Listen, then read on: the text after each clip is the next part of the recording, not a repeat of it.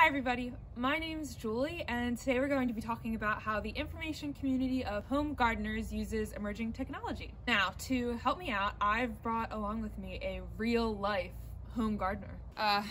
Hey guys, I'm a home gardener.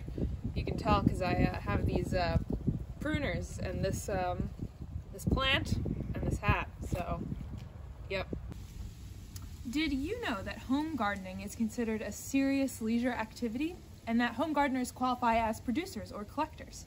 Two key information behaviors for this group are the sharing of expertise and social world building through shared information experiences. This is particularly true of home gardeners who often rely on online communities for advice and to share news of what they've been growing. So, home gardener, do you have any bits of expertise to share with us? Yeah, sure. Did you know that if you water your plants too much, it'll spit the water back out at you? I'm pretty sure that's not true. Yes, it is. No, it isn't. Yes, it is. Okay, well then could you share a source for that? Sure. So the main way that home gardeners use technology is by using the internet to form connections and community, get tips and tricks, and share their successes. So how do they do this? Well, they do it through forums and hashtags. They have pages on sites like Facebook and Twitter, and some even have YouTube channels. So, home gardener, would you like to give us some examples? Treehugger.com has a list of online communities that you can join. And on gardenstew.com, you can create a blog about your gardening experiences. You can upload pictures to create a virtual garden to share with your friends around the world.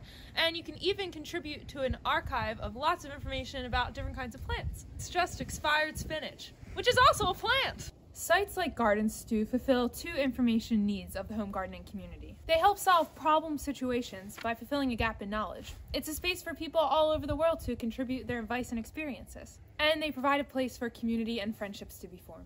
Did you know that 73% of adults consider themselves lifelong learners, and 74% of adults are considered personal learners, meaning they seek to advance their knowledge through a variety of methods about something that personally interests them? Home gardeners are often personal learners.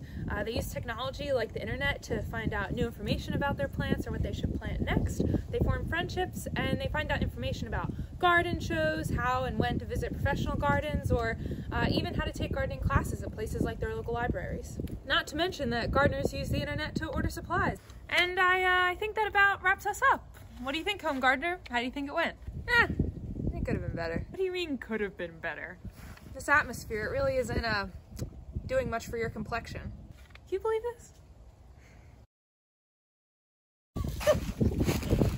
I need to look at my notes. They're themselves lifelong learners, and that 74% of... Did you know that 73% of adults consider themselves lifelong learners?